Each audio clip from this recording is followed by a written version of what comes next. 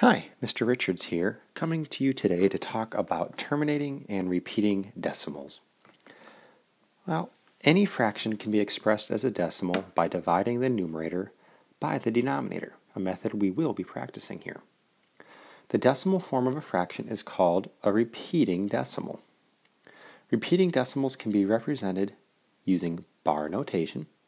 In bar notation, a bar is drawn only over the digits that repeat. For example, in 0.33333 forever, we draw the bar just over one of the 3's, representing that 3 repeating forever.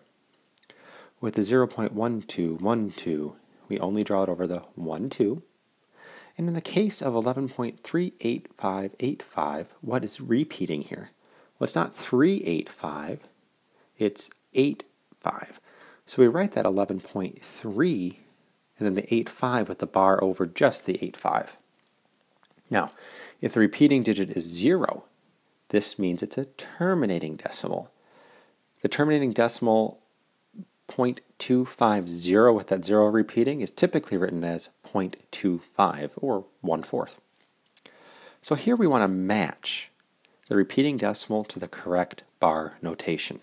In the first 1.11111, we only have the 1 repeating, and so we can represent that here. In the 0.61111, what's actually doing the repeating? Well, it's just the 1's, so that's represented up here with the 0.6 with the bar over just the 1. And the last one here, well, there's only one left, but besides that, it's the 616161 repeating, which is straight across here. Now, our decimal system is based on powers of 10 such as 10, 100, and 1,000. You've heard us talk about tenths and hundredths and thousandths. Well, if the denominator of a fraction is a power of 10, you can use place value to write the fraction as a decimal. Now, 7/10 is done for us. In words, it's 7/10, and as the fraction, that's 7 over 10, or just 0.7, representing 7/10, 7 in the 10th spot. What about 1900ths? Well, as a fraction, that is 19 over 100. As a decimal, this is 0.19, just 19 hundredths. Notice the 9 ends in the hundredth spot, so it's 19 hundredths.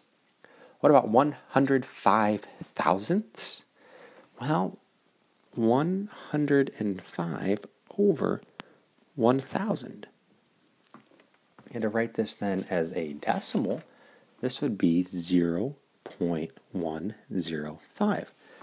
Notice how the 5 ends in the tenths, hundredths, thousandths spot, and we read that 105 thousandths. So if the denominator of a fraction is a factor of 10, 100, 1,000, or any greater power of 10, such as 10 thousandths and 100 thousandths and millions and 10 millionths, and we'll stop there, you can use mental math and place value instead of having to divide. So, in our first set of examples here, we'll write each fraction or mixed number as a decimal. Well, our first one here is 3/10. Now, remember with place value, we have tenths, hundredths, and thousandths. There is no such thing as oneths. There is no oneths place. We start to the right of the decimal into the tenths. So when we have 3/10, we're going to look and say, okay, I'm going to put the 3 in the tenths spot. So this is going to be 0.3. Now, 3/25 is a bit of an interesting challenge, but ask yourself, can I write a fraction that's over 25 into a fraction that's actually over 100? Sure. If I multiply the 25 by 4, 25 times 4 is 100. So if I multiply the top 3 times 4, that leaves me with 12. Now this is 12 hundredths. I want to end this in the hundredths spot. So I'm just going to put my 12 in as 0.12 or 12 hundredths. Now, my negative 6.5 I'll tell you right now, as a decimal, this is going to be negative 6 point something. I mean, when you're given a mixed number, especially one that's negative, just write that with your decimal and then focus on the 1/2 part. Just focus on that. Now, remember, we're looking for powers of 10, 100, 1000. So we can get 1/2 if you don't have that memorized already what that decimal is. We can get that into a power of 10. Since 2 times 5 is 10, 1 times 5 is 5, which leaves us with 5/10. Well, the tenths is that first spot to the right, so this is going to be negative 6.5. Write each fraction or mixed number as a decimal. Use bar notation if needed. Now on these examples, we have eighths. We're not going to be able to get our eighths into tenths or hundredths or even thousandths. Well, maybe thousandths, but that would be very difficult. So instead what we can do is say, all right, I am going to take my 7/8. I'm going to write this in color so we can see a little bit better how we're doing, and that 8's not in color yet, so let's get that in blue. When we look to divide, we're going to take our top number, 7, and we're going to divide it by the bottom number, 8. That top number goes on the inside of our division problem. Now, for that 7, what we need to do is write a decimal point to the right of it and a whole bunch of zeros. Now, in our answer, our decimal point is going to go straight up. 8 doesn't go into 7, but 8 goes into 70 about 8 times. And 8 times 8 is 64. And 70 minus 64 is 6. Bring down your 0 here. We're going to keep going until we either repeat or terminate. 8 goes into the 60 now about 7 times. And 8 times 7 is 56, so we can subtract. We have our 4. Bring down this 0 here. And now I think we'll see the end of this. 8 goes into 40 5 times. Subtract the 40, and we get the 0. Once we get the 0, or we see a pattern of repeating, we can stop. So, 7/8 is 0.875. Now, I did not forget about that negative there, so don't forget about that negative either. Our final answer here is a negative 0.875. Now, what about our next answer, 2 1/8? Well, just like in the previous examples where we kind of took that the whole part of the mixed number and saved it for the end, we're going to do that here as well. We're going to say this is 2 point something and focus on just our 1/8. Now, if we go to divide this like we did on the previous one, we put 1.000, and how many zeros do you need? You can never need or put too many, really. I mean, you can keep going forever and ever on some of these if you really had to.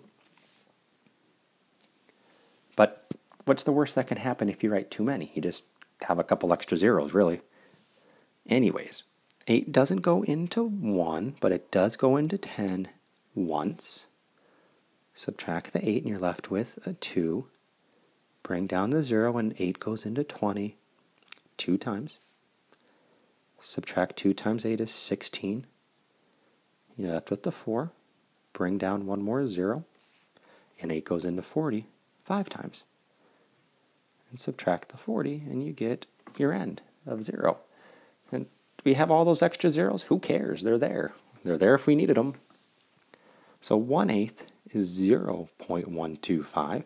But don't forget we have the 2 1/8. So this is 2 decimal point 125 for our final answer. Now I realized after putting this together that I forgot a couple of questions, so let's put those questions in now. All right, so here's our directions again. Write each fraction or mixed number as a decimal and use bar notation if needed. Same directions as the last example.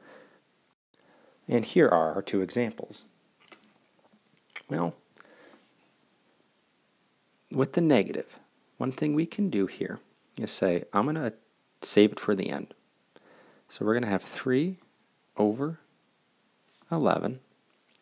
And if we set this up as a division problem now, we'll have our 3.0000000 on the inside divided by that 11 on the outside. Now, 11 doesn't go into 3, but it does go into 30 about 2 times. And 2 times 11 is 22. Subtract and get the 8. Bring down a 0. 11 goes into 80 about 7 times. Subtract 77, and you get a 3. Bring down a 0, and at this point, the more you practice these, the more you'll see, wait a minute, here's a 30 that I'm looking to get 11 into, and here was a 30 that I was looking to get 11 into. Now, if we just continue with this, 11 goes into 30 once again 2 times, same as before, since, well, that part's not going to change. You subtract the 22 and end up with an 8, and then you bring down a 0 again, and if you haven't noticed it before, you should notice by now that here's an 80, and here's an 80. I've got something repeating going on here. And even if I wanted to do this one more time, 11 goes into 87 times, subtract 77, and get the 3, and by now when you bring down a 0, you should notice, wait a minute, there's some kind of repeating going on here. And what's repeating is the 2727. So how do I write this as an answer? Well, it's going to be a negative 0.27, and the 27 is repeating. So that's all you need to write with the bar over just the 27. You do not want to write this as negative 0.2727 with the bar over all 4. It seems trivial, but you don't want to write it like that. Let's move on to G, where we have 8 1/3. And as we've done before, let's just save that 8 for the end. We don't need to include it in our division.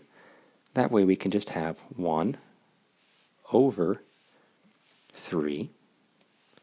And when we set up this division problem, we're going to have 1.00000 on the inside, as the top number goes on the inside, and our bottom number 3 on the outside.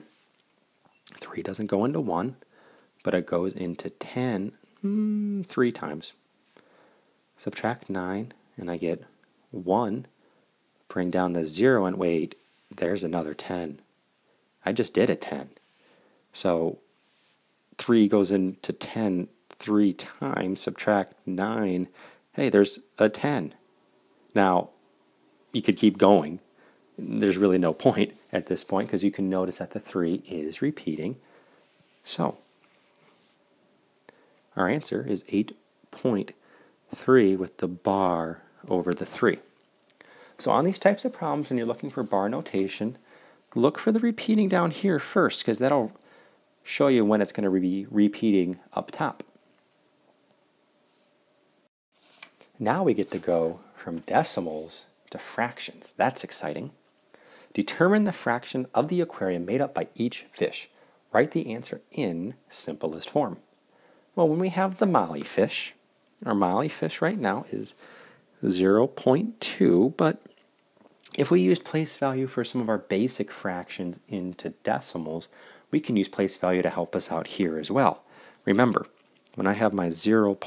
Blah, blah, blah, we have tenths, hundredths,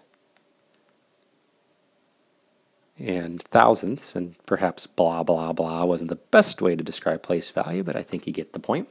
We have tenths, hundredths, and thousandths, and where is this 2 right now? Well, it's in the tenth spot.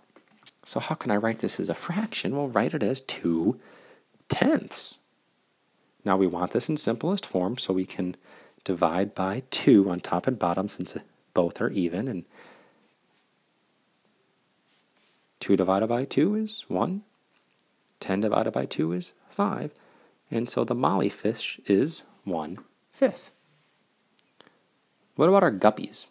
Well, our guppies here, 0.25. Well, that 25 is 25 hundredths. So we have 25 over 100. And you can actually divide top and bottom here by 25 to get your result of 1/4. And then we have our angelfish. How lovely to end with. 0.4. And once again, that 4 is in the 10th spot. So I can rewrite this as 4 over 10. And here, once again, I can divide by 2 on top and bottom in order to get this into simplest form. And simplest form here is 2/5. That's it. Good luck.